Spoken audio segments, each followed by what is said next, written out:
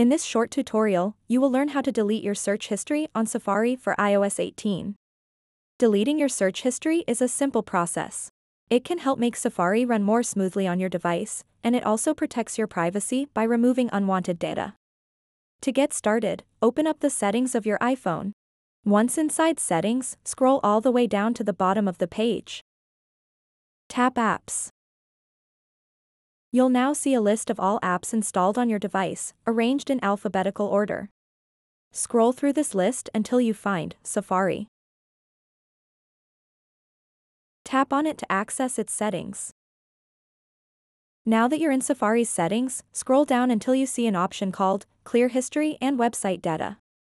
Tap on this option to proceed with clearing your history. At this point, you'll be prompted to select a time frame for which you want to delete your history.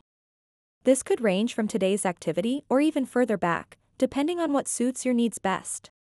Additionally, there is an option here that allows you to toggle off or on whether you'd like to close all tabs after clearing your history.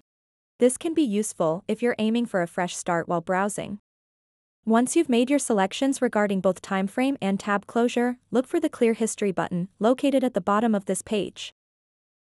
Tap it when ready. So that wraps up this tutorial. If you have any questions about this whole process, please let me know in the comments section below. And if this video helped you out, please give it a big thumbs up and subscribe to this channel for more tutorial videos like this one. Thank you so much for watching and have a good day.